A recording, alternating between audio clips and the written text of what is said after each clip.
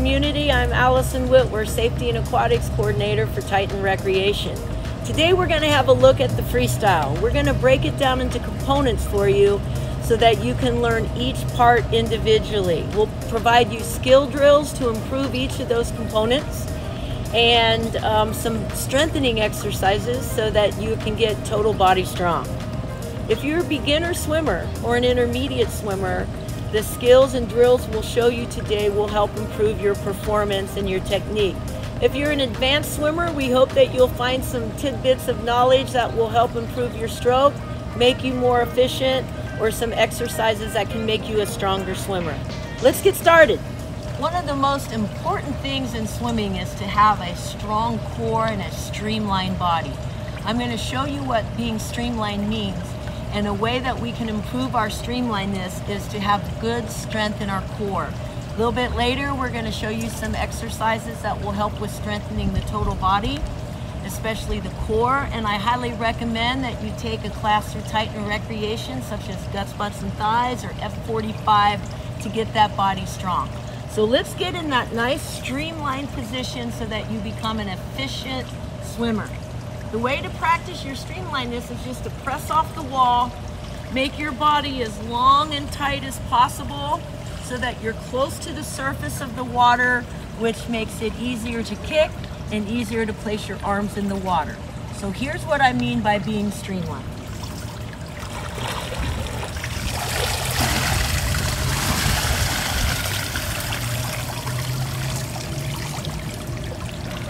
So keep your body long and tight, close to the surface of the water, and just practice those front glides. If you're teaching children, you can do things like tell them to be Superman, tell them to act like they're flying with their hands or be a torpedo. So long, tight, nice body, close to the surface for the freestyle is streamlinedness. Let's take a look at head position. Our head is in a nice neutral position. Just as if you're walking, our eyes are looking somewhat down and sometimes forward. And from this position, our head would be here if we're lying flat on the water. And from a side view, your head would be here.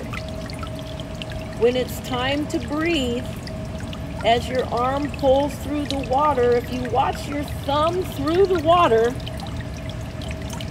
your head comes here for a quick breath. Your elbow is high. Your ear is on the water, your mouth is out.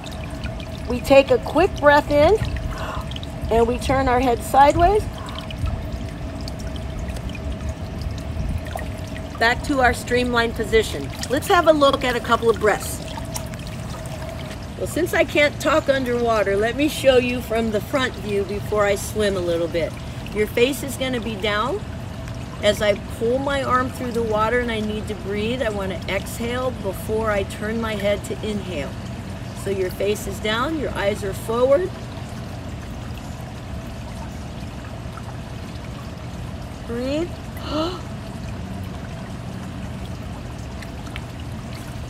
And that's our breathing. Let's have a look at it while we're swimming.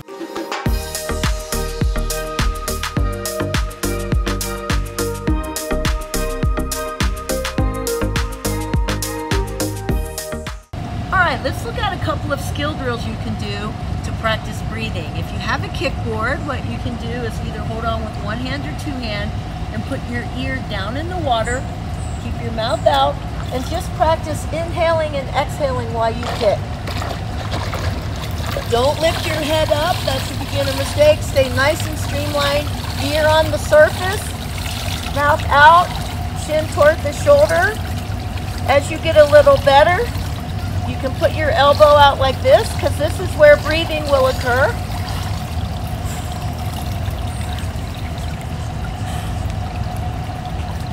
And as you get better, you can use the same skill drill, and now you can swim with an arm and breathe with an arm. You should learn how to breathe to both sides, so practice to both sides.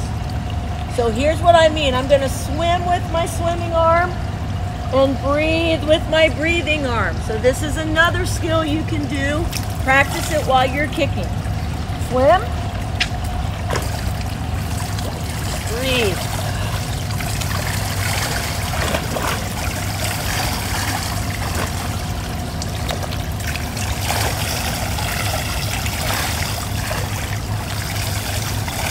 Lastly, if you don't have a kickboard handy, you can always practice by holding on to the side of the pool. The same thing, you'll just put your ears sideways and practice kicking. Make sure your head is down, your ears down, your mouth is out. And you can practice kicking like this. And then you can just practice putting your face in. Breathe, face in for 5 seconds.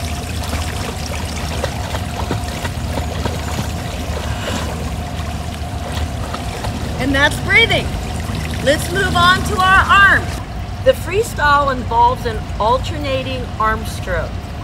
So when you're pulling through the water, as your hand enters the water, your thumb side is slightly down and your palm is out. You don't want to slap the water like this, but rather cut into the water, fully extend, and then pull the arm, the hand toward the belly button and away. And as the elbow comes out, the elbow is always higher than the hand. So during the recovery, which is the part of putting your arm back in the water, during the recovery, your elbow stays higher than your hand.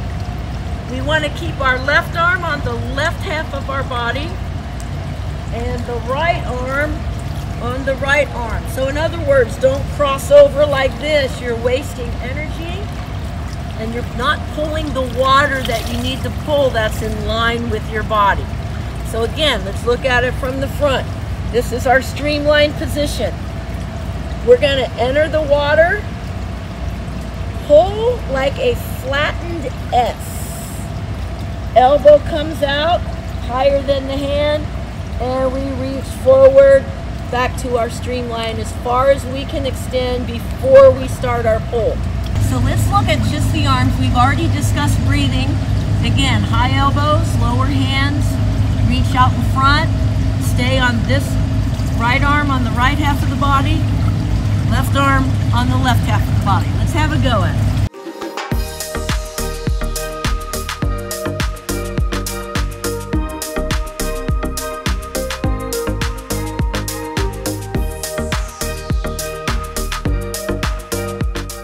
One of my favorite drills to work on the arm stroke is called a finger drag drill. And what you're going to do is swim nice and slow, one arm at a time, and pull your arm through the water, lift your elbow high, and drag your fingers across the surface of the water. This teaches you to keep your elbow higher than your hands. If you're not strong enough to do it without a kickboard, you can do it with a kickboard. You can practice on the side of the pool. And then you can graduate to swimming down the lane line. So let's have a look at finger drag drills.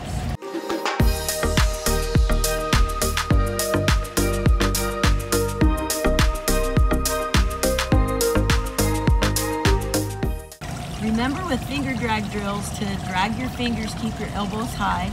And if it's too hard to do without a kickboard, you can do it holding onto the side of the pool or with a kickboard like this.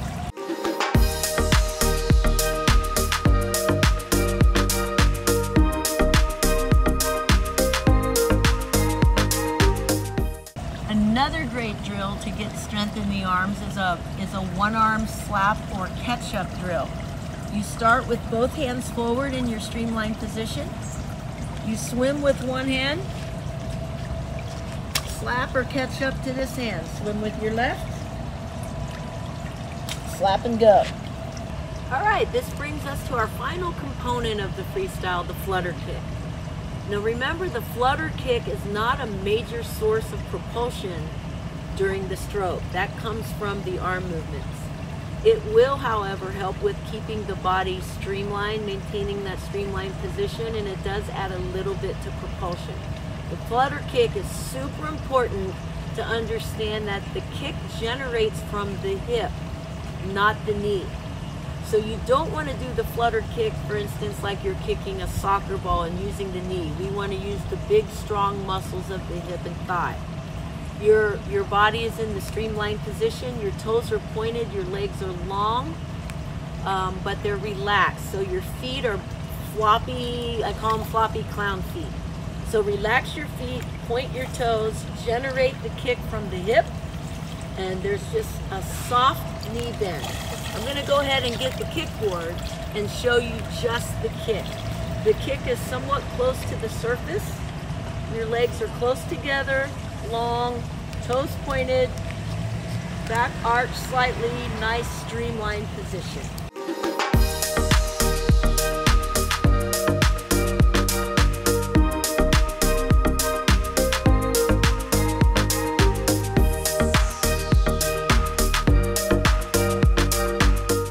Okay, swimmers, now you've had an opportunity to see all the components that make up the freestyle stroke. It's very important that as a swimmer you stay flexible and work on total body conditioning and strength, and practice, practice, practice. So keep those elbows high, get that flutter kick going, keep that body streamlined, and enjoy swimming the freestyle with Titan Recreation. We hope to see you soon.